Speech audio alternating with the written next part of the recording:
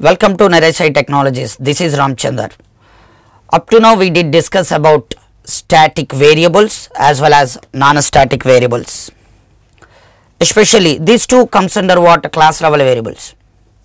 Especially in this video I am going to be highlighting what is a local variable. What is a local variable? Still we have a little bit of concepts of memory locations and memory allocations and where exactly variables are memorized. These type of issues I am not talking related to what static variables and non-static variables. After completion of the local variable, combinedly I am talking about memory areas of variables at a time. Now what exactly local variable? A variable which is not directly existed at class scope is called local variable. So what is the meaning of that? Basically here scope nothing but sometimes we can call as what? Area, sometimes we can call as context, sometimes maybe you are using the terminology like body.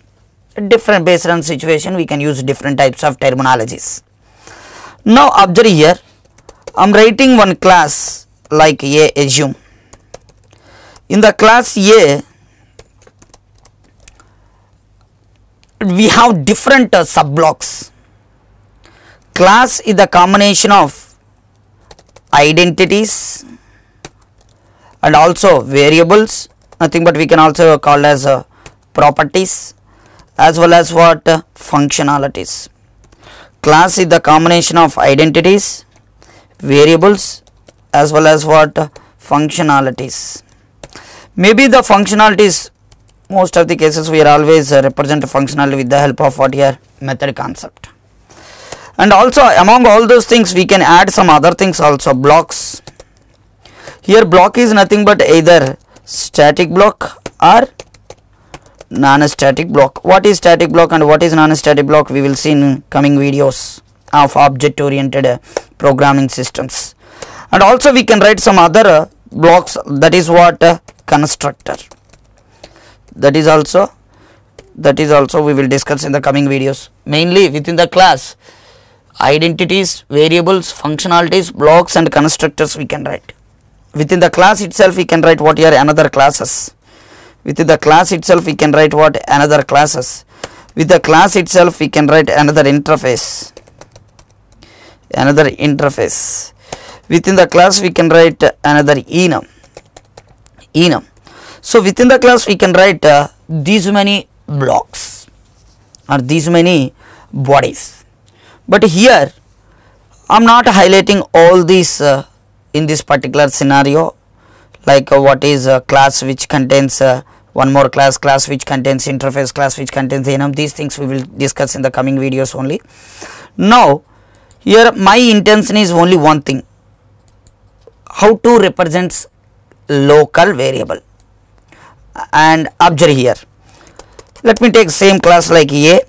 Within the class A if you declared any variable like a static int A equal to what? 111, that is what your static data.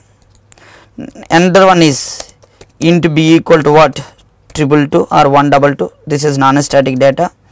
And sometimes I am taking what here? Some non-static block, sometimes I am taking what? Static block, sometimes I am taking as I am taking one constructor. Okay, so sometimes I am taking one method itself, one method. So like this in the initial stage of learning object oriented I am only concentrate on what? These many points. Now observe guys, what is the scope of this? Is entirely which one? From this pointing to this one, entirely this is comes under what? Class scope. This is entirely comes under what? Class scope.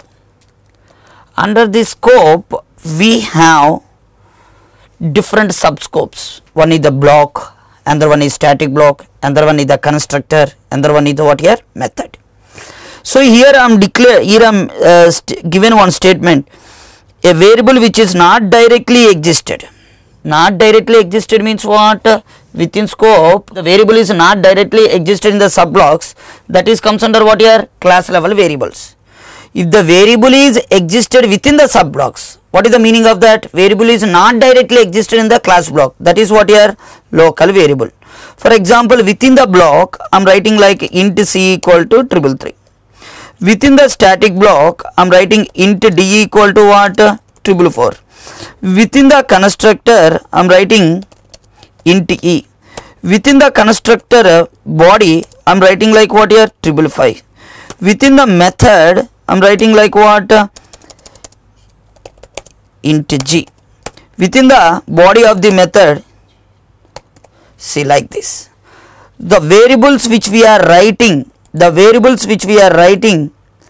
within the non-static block, within the static block, within the constructor and parameter of a constructor and parameter of a method, and within the body of a method,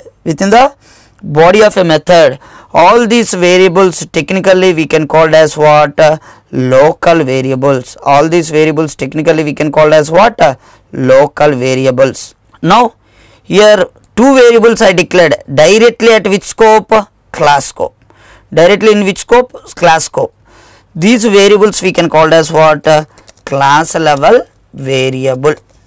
So how to differentiate the local variable and class level variable? A variable which is directly existed within the class scope, open and curly braces, that is called what? Class level variables. Maybe these are two types, static and non-static. The variable which is not directly existed in the class scope, the variable which is existed subblock of the class. Maybe subblock here nothing but what? Non-static, static, constructor and method as a parameter within the body of a method. All these things we can call technically local variables. Local variables. Observe. Now what is the main differences between static blocks, non-static blocks and local variables? If you are declaring a variable as a local, that will be available only in that block. For example, int c equal to 333. Int c equal to what? 333. This variable is only available from open statement of open curly braces of the block and ending curly braces of the block. After its variable declaration, it will be available. Before variable declaration, not available, and outside of the block is also not available. That means the availability of local variable is only within the block. Only within the block. But whatever the variables we declared at class level, those variables are easily accessible either directly or by using class name or by using what? Reference. We can access throughout the class. We can access throughout the class. For example, assume within the class A I have 100 methods. From the 100 methods, we can able to access what here? Static data, and we can able to access what? Non-static data. By using, if it is a non-static data, we can use directly, and if it is a static data also we can use directly. Already all this information how to communicating with the static data, non-static data, every point I discussed in the previous videos. So the main difference between class level variable and local variable is only available within that particular block, whereas class level variable is available within the entire class scope, maybe directly, maybe class name, maybe what here by using the reference variable. This is what exactly the definition of what here? Local variable. A variable which is existed the subblock of a class, those variables as a parameter or within the body of any block or constructor or method, these variables we can call as what? Local variables. Understand or not? So I hope you enjoyed the definition of the local variables. In the next video, I am going to be develop program on local variables. What type of modifiers can we write on top of the local variables? What type of modifiers can we write on top of the class level variables? And some little bit of programming concept also we are going to be learning in the coming videos. I hope you enjoyed this a small discussion in this video, and for more videos please subscribe NareshIT channel. Thank you.